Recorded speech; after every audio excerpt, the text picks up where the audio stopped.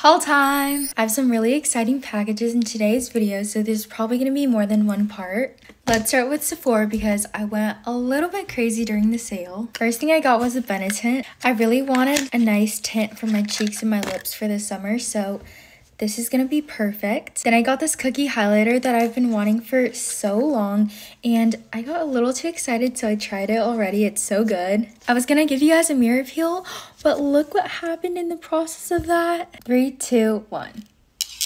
That was satisfying. Next, I got the Ordinary Lash and Brow Serum. I've seen mixed reviews about this, so I thought I would just try it out. It looks like this. Let's look at the applicator. Oh, it's like a really thin brush type thing. It's not focusing. Then I got the Tower 28 lip jelly.